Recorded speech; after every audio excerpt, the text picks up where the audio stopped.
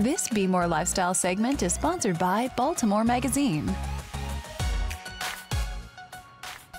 Add some charm to your wedding by having it in Charm City. All right, so joining us now is the editor of Baltimore Weddings, Janelle Diamond. Welcome to the show. Thank you. All right, so what are some wedding trends that you see coming to the Baltimore area? So, Baltimore's really always been kind of anything goes, which is why we love weddings here so much. But particularly post-COVID, we're still seeing a lot of these really small, intimate weddings, which we really love. We actually do a whole shoot in our current issue on little white dresses and how that's a big trend right now for brides instead of doing the big dress. And there's certainly still a lot of people doing the big dress, but the little white dress can be really playful and sexy and lovely. Oh, okay. Now tell us about some of the things that couples are loving right now.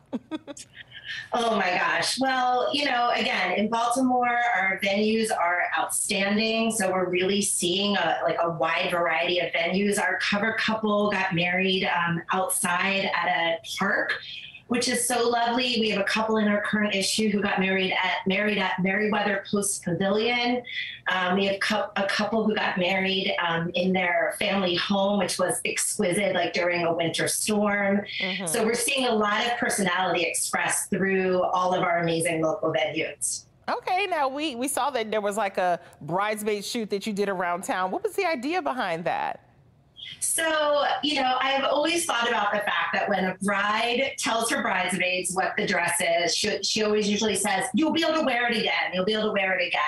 So we put it to the test. We took 3 dresses from Bella Bridesmaids, which is a wonderful local bridesmaid shop, and put those dresses in a grocery store, in a pharmacy, at a bar, and tried to show really how bridesmaids can take these dresses that a lot of times they've spent a few $100s on and actually wear them again. And so we had a lot of fun. Lemon and Lime event design really knocked that one out of the park. It's a really fun, playful, but helpful shoot in our current issue. Okay. Now, can you give us some details about aisle-style wedding shows? What is that about? Yes, our wedding party is back. We're so excited. We obviously were on a little bit of a hiatus because of COVID, but it's back March 8th. So a little over a month from now, we'll be at the Winslow on Tuesday, March 8th.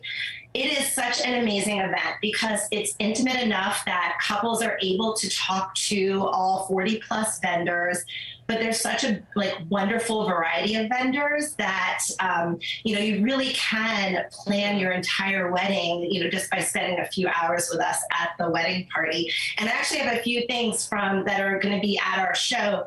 These gorgeous flowers are Baltimore Blossoms, a local florist. She's going to be there. You'll be able to talk to her. Where can we go for more information, Janelle? Like if we want, tickets or anything, where can we go for more info? Sure. You can go to our website, baltimoreweds.com. There'll be wedding cakes there. We have signature cocktails, Copper Kitchen's doing small bites. Okay. It's going to be fantastic. Excellent. Thank you so much for joining us today. Thank you, guys. Hope to see you there. All right.